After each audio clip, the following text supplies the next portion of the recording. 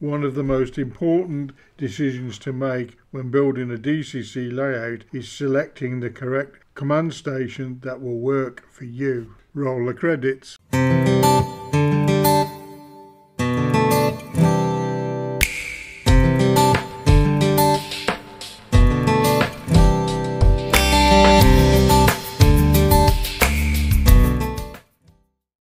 As one of the most expensive parts of building a model railway, selecting the correct command station that not only fulfills your needs now, but allows for you to grow as your layout develops.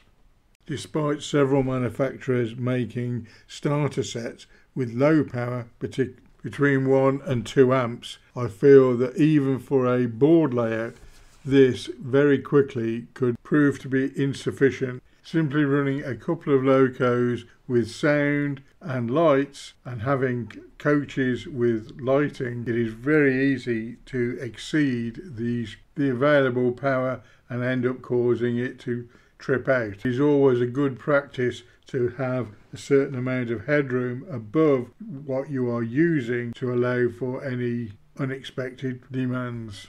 Even on a board layout, if finances allow, I would still recommend a 3.5 amp supply, as this will provide a reliable service. For a room layout, 3.5 amps I would consider an absolute minimum. The starter sets will more than likely be more than sufficient power if you're using a N-scale or Hornby TT120, as their power needs are much less. Having the ability to add a booster or boosters as required is always useful, particularly on the larger layouts. However, it is possible to add a booster independently of the system. It is just more convenient to add it to your existing command station.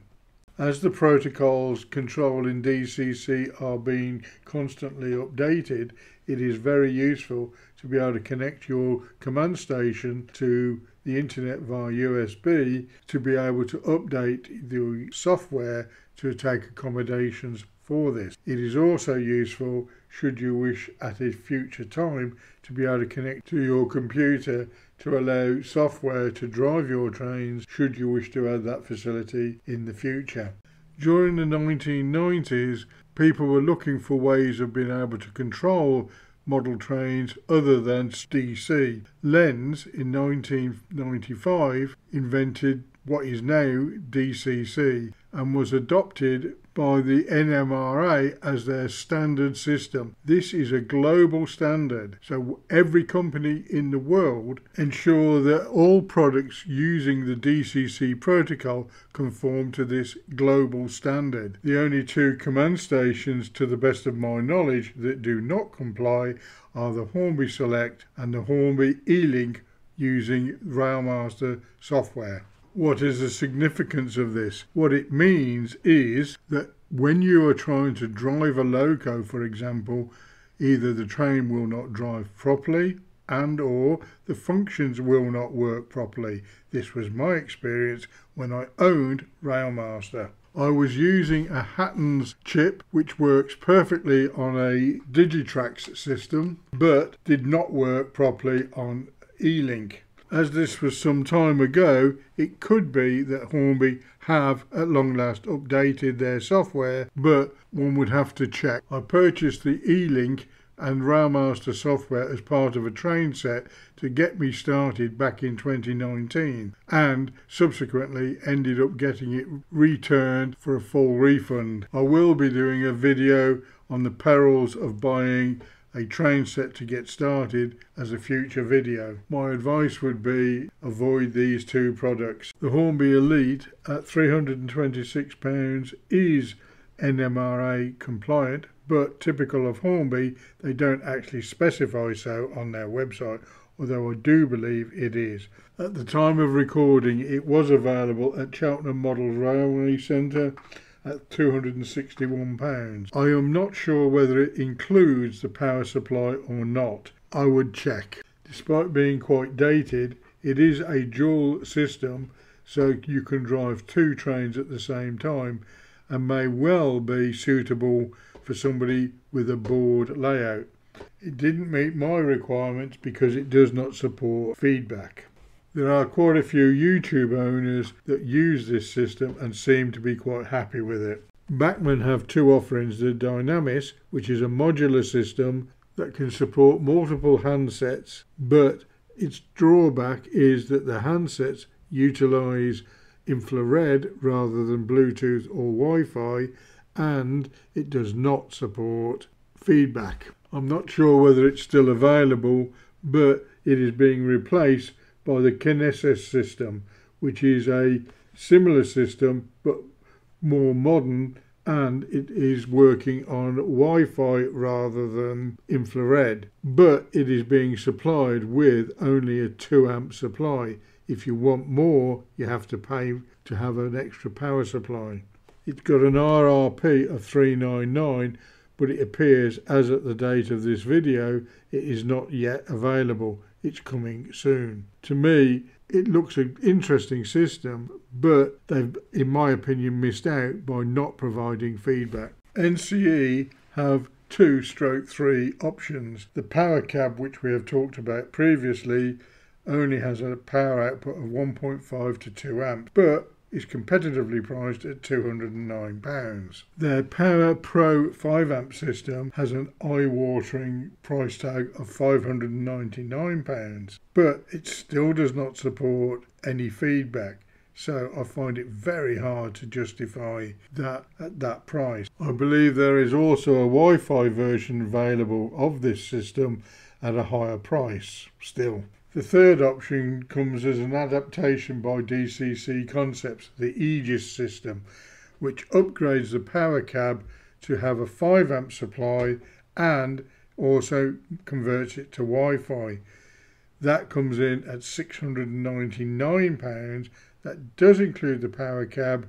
I feel that DCC Concepts have missed out here, creating this by again not including any facility for feedback, but because this is a modular system, it could be coming later, I don't know, but it is still expensive for what you're getting. Gaugemaster have two options with variations on both. The first one being the Gaugemaster Prodigy Express, which is priced at £295, which is a basic system and only has an output of up to 2 amps. This is fine for small layouts operating TT120 or N-scale. For OO or HO, this could be a problem in the future. Gaugemaster's main system is the Prodigy Advanced 2, priced at £495 for a 3.5 amp system. There is also a Wi-Fi version available and an option for both the Express and Advanced 2 to be upgraded to Wi-Fi should it be required at a later date. Both systems are lacking feedback. However, this is still a very popular system and is basically a very good system. It is reliable and does what it says on the can, but in my opinion a little expensive and lacking in features. Gaugemaster have also introduced the Infinity range. A DCC version at £425 is available, but still lacks feedback. So why do I think that all systems should have the option for feedback? It's quite simple. It allows the system to be operated as well as by manual by the operator. It also facilitates to be operated via the computer. Going forward, people coming into the hobby are much more tech savvy and computer literate, so are comfortable with using smart devices and computers. By adding computer control doesn't take anything away from operating the system manually, but increases the enjoyability by adding so much more. We'll be bringing out in the very near future a video showing what by computerizing brings extra to the hobby. Please subscribe and add to the notification bell so that you see this video as and when it comes out. All of the following videos do support feedback and being connected to a computer. Roku have the Z21, which is available in 3 versions. The first one being the black version, which is including the Wi-Fi and no handset. It is operated via the Z21 app available on both Android and iOS, but should you wish to add a handset at a later date, you can. This is an extremely popular version, and it is the system actually controlling the Pete Waterman making tracks layouts. It is priced at approximately £440 depending on where you buy it. There is also a professional version priced at £580, which also includes Roko's handset. There is the white system, which is part of the Roko train sets, but is only available second-hand through things like eBay or Facebook, and is a very much cut-down version. ESU have two offerings. The 50210 ECoS 2.1 is a dual-channel system with a touchscreen. This has been around a little while, but is an extremely good and powerful and versatile. It does have a couple of drawbacks. A, it being nearly £650, which is a little bit on the pricey side, but it does a really good job. The other minor issue with it, which is nothing to do with ECoS themselves, is the fact that it uses a touchscreen, and that is very susceptible to failing in extremely cold conditions. The other system they have is a cab control system with a maximum output of 7 amps. As this is a Wi-Fi system, it does offer great flexibility. It also does support feedback, as does the 5210. Both are good solid systems and deserve a look. Digitrax entry offering is a Zephyr, which is a 3 amp power supply costing £200. Although basic, it does offer the ability to connect via USB to a computer, and of course it has LocoNet, so it can be used with hand throttle. For a small layer, it is a good option at the price. This is in fact the system that is being used by Steve and TT120, who is helping me build my layout, and he is very happy with it. The Evolution Express is their main system, costing £382, and includes a 5 amp power supply.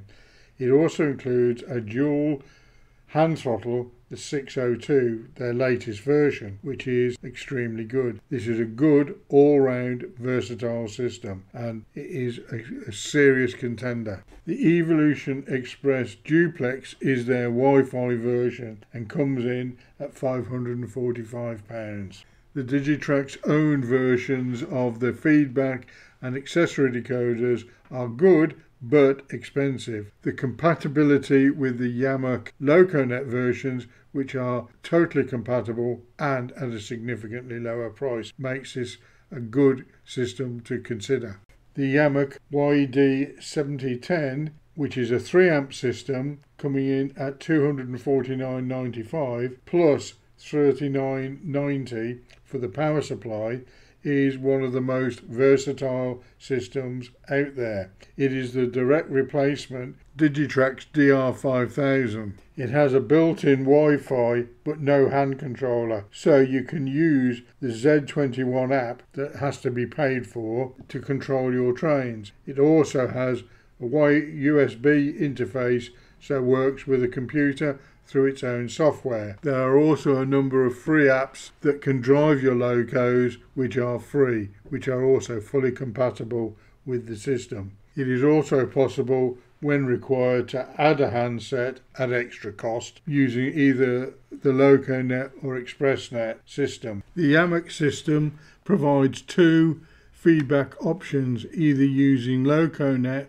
or S88, or indeed a combination of both, so it is extremely cost effective. In conclusion, if I was having to make the decision today, I would be choosing between either the Digitrax Evolution with the handset or the YaMoRC, which could be controlled either from the computer and or a app. I actually own a Digikeijs DR5000, which is the predecessor to the YaMoRC. The reason I didn't go for the Digitrax at the time was that the handset that was included was the old one, which I didn't like, and it did not include built-in USB. You had to buy that as a separate add-on. So the DR5000 was good for me, and I've been very happy with it. If I was having to make the decision today, I would probably go with the Digitrax system, including the handset. Realistically, you pays your money and takes your choice.